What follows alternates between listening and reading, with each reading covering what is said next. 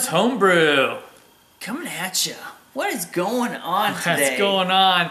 What is going on? We have got, hopefully, a great beer from Larmo 22, a home brewer. He did send us some beer. He did send us some beers. He did.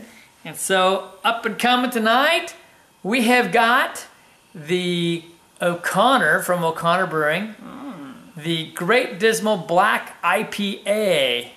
Tell us about the Black IPA, Christian. Well, I mean, this one is kind of special because they named it after the wildlife refuge, the Great Dismal Swamp, in southeastern Virginia and northeastern North Carolina. So, I mean, it was once used as part of the waterways. Intercoastal waterways. Yeah. I mean, it's kind of cool. I mean, name it after a swamp and everything. Yeah. You know, so I don't know. I mean, most beers could probably live up to a swamp flavor. So, ouch! Ow! So we'll see. Judging. Yeah. So let's hope that it's a great brew. We'll see. So this one's a 7.5% ABV, which puts it right on the border of imperial. Though we're not really expecting that. And it's a big 65 IBUs. Ooh. So this should be fun. So we're gonna get cracking. You can see we got about a half a finger head on this. You can see through it. It's not completely black. I'm getting some red on the edges. In fact, I can even see through the middle. Man, I can see through the middle. Yeah, it's nice and clear though. I mean, there's really nothing in there, which is nice. I've had people say it pours black. Does not pour black. Does not pour black. Yeah. It's not opaque. But gosh, that is dark. It's got, you know, the red color in it from a regular IPA, but it's and it's not a haze on this either. It's at all. Yeah, no. Oh man, that is clear. Yeah. All right, that's a nice beer. Let's take a whiffer. Get a nose. First thing I get right away are the malts. The malts come through very strong on this. Nice malts on and there. some a little bit of roastiness on the malts. Yeah, there's definitely roastiness on these malts. I mean, you can. There's some coffeeness in it. Yeah, I get some like earthy, kind of an earthy scent off it, probably from the type, whatever hops it is that they use. It's the swamp scent. There you go. And I got a little bit of chocolate off this. A little bit of chocolate, a little bit of coffee. I mean, I'm not getting the coffee, but I'm sure you are. I get a little bit of coffee, but I also get a little bit of the IPA hint. Like you get a little hops in there. Boy, it's hard to pick up the hops. Like I said, I got the earthy side of a hop. And I've got, I want to say, almost a Tootsie Roll chocolate scent. We used that once before, but almost that kind of a chocolate scent. I definitely get some hops in there. I'll tell you that. Definitely sweet and some dark and brown malts off of that. Yeah, some good malts in there. Almost I mean, you're really not, like you said, you don't get that much of a head. It's almost like a chocolate chip cookie.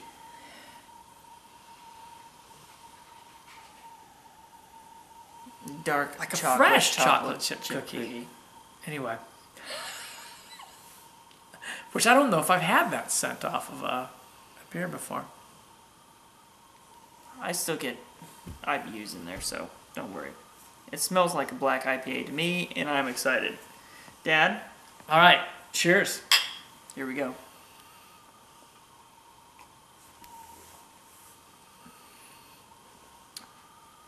It tastes darker than it looks. That is amazing. Hold on. Yeah, it's closer to a bitter chocolate taste from the chocolate aspect. Wow. Some sweetness, certainly. You get sweetness from the malt. There's no question about that. The chocolate flavor makes me think more of a baker's chocolate. Yeah, going towards that range. It really... You know, I'm actually surprised because it's not as of an IPA style as I was thinking. Well, I mean, the West Coast, you expect those juicy hops, you know. You get a lot more of the juicy hops. East Coast, I don't know, I'm generalizing, you know, and you get a lot more of the pines. I was more expecting a little bit more resin, pines, exactly. Yeah, bitter, you know. But I'm not getting the bitterness. I'm getting a slight bitterness. It's coming in, but gosh, you're getting a lot of those chocolates in there. Like this is a light, actually the texture of this is a light beer. Yeah, it is a light beer. This is really not a medium body, which is interesting. Mm-hmm. The only disappointing aspect of it is that it's not pulling, I'm not perceiving the IBUs off this that I would expect. I'm not getting I get the slightest bit of pine. I think, makes me think of dried pine needles, not fresh pine needles, but dried pine needles has more of a woody taste to it. I think the Great Dismal is more like it. It's like a dead pine scent. But that might be harsh, but that's kind of what I'm getting off that. I'm used to it. I get the chocolate scent. I get the I get the semi-hoppiness, but it's very light in hoppiness, which is kind of confusing. But you got a lot of carbonation in there, which is nice, which you don't expect. Like, it's almost drinking like, I would say, a porter. So it's got so much carbonation, and that's where I'm getting confused, is because you get carbonation on some IPAs, but you definitely don't get a lot of carbonation on porters, but it tastes like the porter, you know? But it would really be sweet for a porter. I find most porters but it's also don't have that much sweetness sweet to for them. IPA, though, too, because IPAs are a little bit more bitter. And it's light bitterness. So, but I mean, there is a murkiness to it, kind of like a swamp, where you can't quite get what's going on in there. I truly think that they made the quite beer correctly, and then they named the beer after trying it. In fact, they named it quite correctly. I think they made the whole batch and then they named the beer.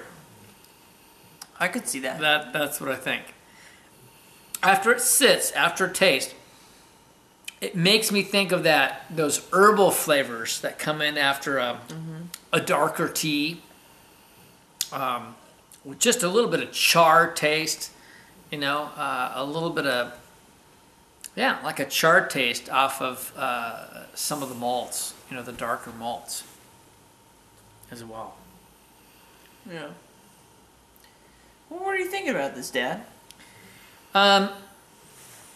This is kind of tough. I mean, it's fun. I'm intrigued by this. I'm enjoying it, but as far as rating it for black IPAs, the fact that it just does not have the bitterness or it does not have a strong hop flavor presence. It's probably giving you some earthy, like I said, earthy tones coming off of it, some herbal tones coming off of it, which some hops do, but not really what you expect off of a black IPA. So I can't rank it really high as a black IPA. I got to drop it down. It's unique and it's tasty, but I'm going all the way down to an 81. Well, I'm not going to blame you. I mean, maybe we might be biased, or just myself, from some of the great beers we've had on the West Coast when it comes to black IPAs, because were they founded out here? I can't remember. I don't know where they came out of, but let's face it, one of our favorites is Firestone Walker and the Wookiee Jack. So how can you not be biased? But when it comes to black IPAs, I'm with you there. I'm going to drop it to an 82. I mean, it's a good beer. I mean, you got to say, this is a enjoyable beer. It's enjoyable but beer. When you put in the black IPA category, I expect a little bit more hops, a little bit more resin.